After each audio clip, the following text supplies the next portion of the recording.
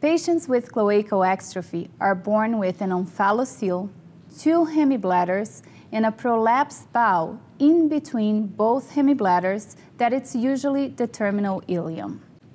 At the International Center for Colorectal and Urogenital Care at Children's Hospital Colorado, we believe it's important that these patients receive a unified management plan since day one of life. We all scrub as a team, and my job as the colorectal surgeon, together with the urologist, is to separate all the gastrointestinal tract from the urinary tract, incorporating every piece of bowel into the gastrointestinal tract, making a true end colostomy.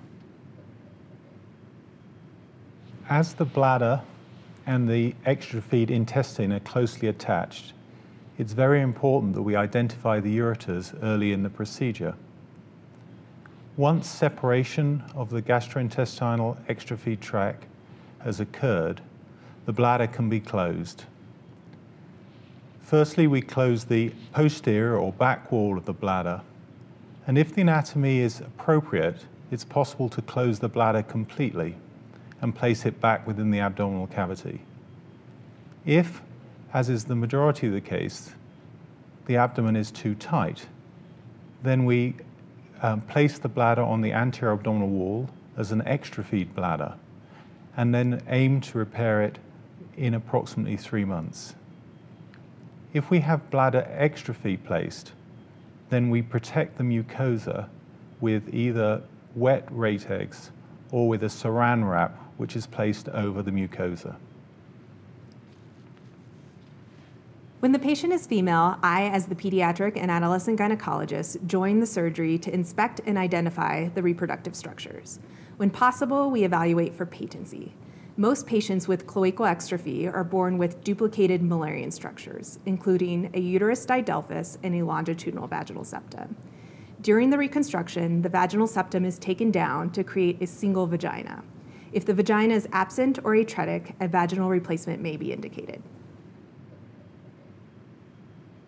It's very important during the initial closure to work as a team, because not only are we concerned about the outcome from this initial operation and closure, but we're already thinking about the future reconstructions so that the best functional and cosmetic outcome for the child is always paramount in our mind. This enables us to allocate or use the tissues appropriately for the bladder augmentation or bladder reconstruction, for the vagina, or to decide what tissues would be best left for the intestinal tract. If at the initial operation we're not able to close the bladder and we leave it as a bladder exstrophy, then at about 3 months of age we will plan to close the bladder, and this will enable the kidneys to be drained normally during this important first 3 months of life. Around 3 years of age, we will order a contrast enema through the stoma to evaluate for the colonic length. Even when during the newborn period, the colon was very abnormal or short, this tends to grow over time. Then, during a 1-week period, we're going to implement what we call our bowel management program. By trial and error, we're going to design an enema that, given once a day through the stoma, produces a massive bowel movement, and the bag will be empty for 24 hours. If we succeed, we can offer the patient a pull-through of the stoma, and at the same time, we would perform an antegrade enema procedure, also known as Malone or Neo-Malone. If the patient fails, meaning that we are unable to keep the bag empty for 24 hours, then the piece of colon can be used for bladder or vaginal reconstruction.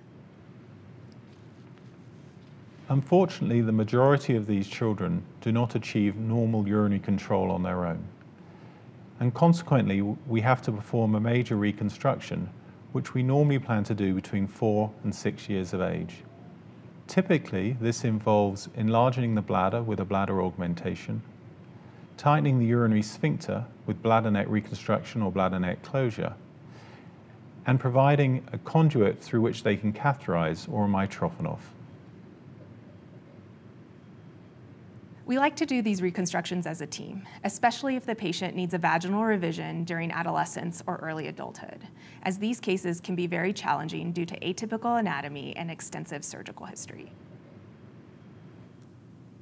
My practice is unique in that I see children, teens, and adults. Meeting the patient early in life gives us the opportunity to develop a strong relationship, which is important in addressing any issues related to puberty, menstruation, sexual function, and future fertility.